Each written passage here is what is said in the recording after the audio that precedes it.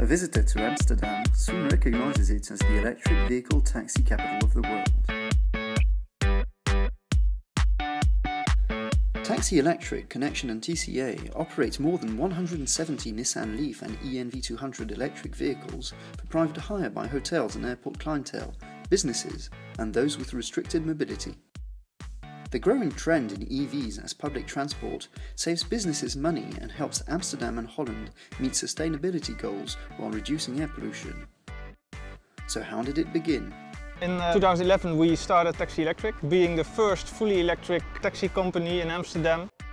We started this company because we wanted to have a major impact in this city. And it has.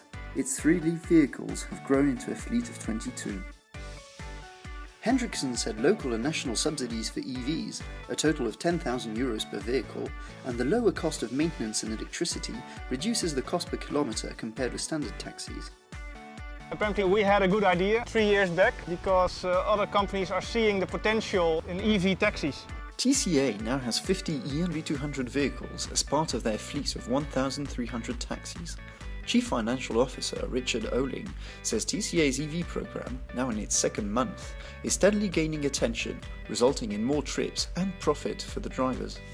Sustainability is a big issue for TCA, and we try to make models for our drivers to make also sustainability profitable. The demand for electric vehicles and zero-emission vehicles will be much bigger. We think it's the future.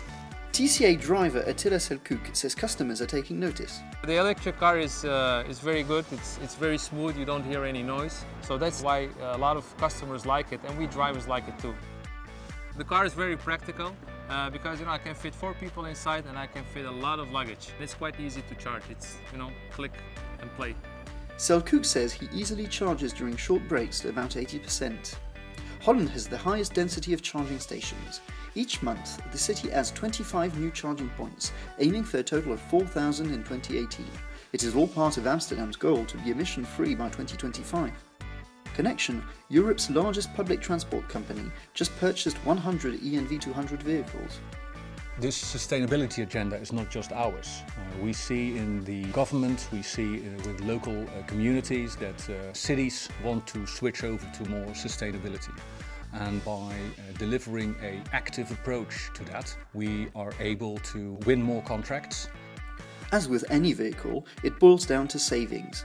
In the coming year, Connection will also save on 200,000 litres of diesel and reduce CO2 emissions by 417 tonnes, which he says are important gains for the fleet. Nissan is not only a manufacturer of cars, but is a strategic partner able to think with us in the longer term how we do fleet management as a Connection. It is these kinds of partnerships that will allow Amsterdam and Holland to reach its sustainability goals and reduce local air pollution, says Michiel Hartman. For 5 years, he has advocated for more EV-friendly infrastructure as chairman of the Dutch Organisation for Electric Transport. EV is the best solution for local pollution. You need to have a good plan to make your city smart and sustainable. The strength of the Netherlands is that the local governments and the central government work together with the industry.